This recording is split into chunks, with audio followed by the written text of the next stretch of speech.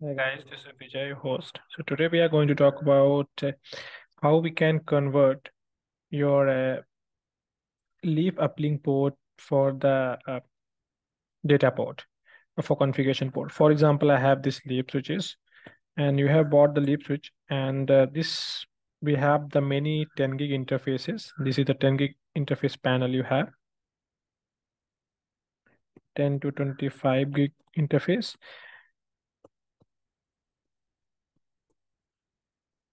Now you have bunch of uplink ports which are currently 40 gig to 100 gig you have. Okay, 40 to 100 gig you have, and this is around 12 port or 6 port you have, and out of 12 port only 2 ports you are using for the spine connectivity. Now if you have the requirement where you want to have the connection for the 40 gig or 100 gig servers for the in-host connectivity, and since you do not have the inbuilt interface to use the 40 gig to 100 gig interface, you can convert this uplink port which are reserved in the leaf switches for the spine connectivity. Okay, 40 gig. Here you have, yeah, I'm going to convert this 40 gig or 100 gig, anything you can have this. So out of a few ports, out of 2 ports, remaining ports, I will convert into the my EPG ports or configuration port, L2 ports. And these 2 ports, I'm going to keep that fabric port towards spine. Okay, so let me log into my switch and let me show that this is the switch I have. This is the hardware I have. Show module. Show module. Sorry. If I go here, show module. So this is series model number I have, which has around 12 40 gig to 100 gig ports and the 48 25 gig ports.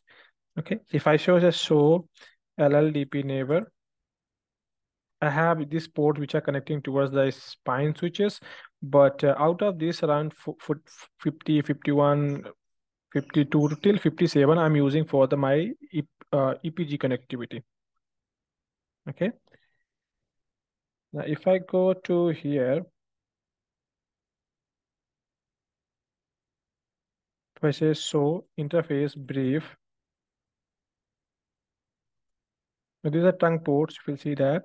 However, these ports, you will see that these ports are 100 gig ports, right? And these some of the ports are we are using as a 40 gig ports. So I'm going to use these ports as a my downlink ports. Okay, so how you can convert that? You log into the Epic graphical interface, go to the inventory, then go to the only specific leaf switch, click on the leaf switch, then click on the interface. The moment you will click on the interface, you will see that the right side you will see the mode. Okay, in the mode section, this is the 4.2 version I have, which I'm using for the ACI version. So I will say that configuration. The moment I will say configuration, only the only ports which will be highlighted here, which are the currently fabric ports. I have around 12 ports. I will accept these 2 ports. I will convert all the 50 to 57 ports as a layer 2 port I'm going to use, or either layer 3, BPC, anything you can configure it. Okay, so what I will do here is I will convert these ports for my use. So I will select this port number 50, 51, 52, all these ports I will use for my downlink ports. If you see that fabric port and downlink port, I have to say that downlink port. The moment I will say downlink port, it will say that in order to use this port, you have to reload this switch.